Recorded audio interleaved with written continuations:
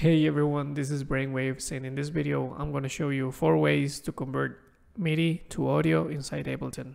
Alright, so for this example I have this melody with these claps.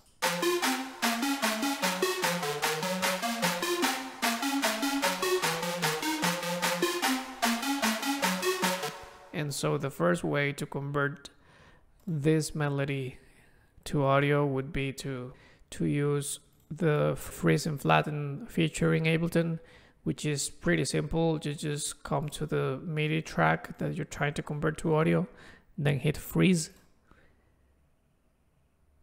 and then once it's frozen you right click again and choose flatten. Now your track is converted directly to audio. You can do this with both tracks at the same time as well. You can select both of the tracks or whichever amount of tracks that you have and click freeze and then flatten, and now you will have both of the tracks converted to audio separately. But let's say that you want to merge these two MIDI tracks into one audio track. One way to do that would be to use the resampling mode in Ableton. So let me just Control Z a couple of times just to get this back into MIDI. And for the resampling mode, what you do is just you create a new audio track and then you choose in here resampling.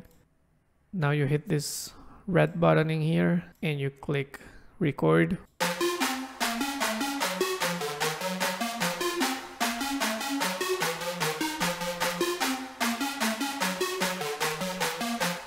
And now you have both of these two MIDI tracks converted into one audio track. This of course would work if this was also audio tracks instead of MIDI. It doesn't matter. So another way would be to use the audio routing inside Ableton. Instead of choosing here the X thing, I can put like melody and then click this button and hit record.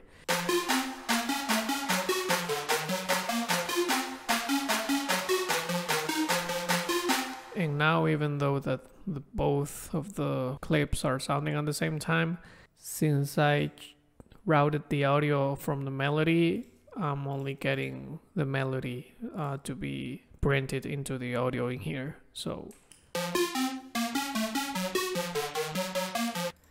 it would be exactly the same for the claps. I just choose claps in here, which is the name of the audio channel, I mean the MIDI channel. Then just click record while having this track armed.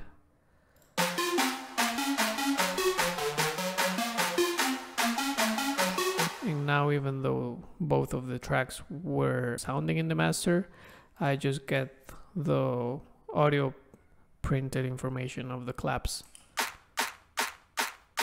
because of the audio routing here. Last but not least, my favorite way is to use a Max for Live device called In Place, which costs like $5, something like that. It's really cheap, but it's well worth it. And with this one, it's basically similar to resampling, but you kind of set it and forget it. What I did is just set some shortcuts in the Max for Live plugin. If I hit this button, which I have routed to number 3 on my keyboard, it will resample the selected track. And if I touch this button, which I have routed to number 2 in my keyboard, it will resample the whole master. So basically what I do now, if I want to resample something specifically, is that I just go to the track.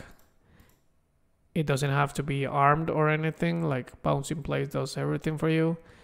And I just hit number 3.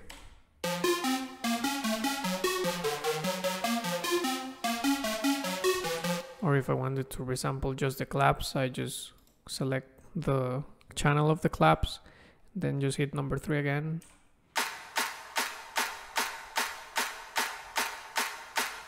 Or if I want to resample everything in the track, I just hit number 2.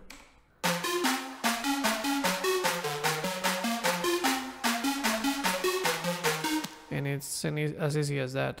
But yeah, anyways, if you don't want to buy this one or for whatever your reason you prefer the other methods, well, they are there for a reason. At the end of the day, it's up to you, but yeah, these are 4 ways that I found really helpful to convert my MIDI information to audio information.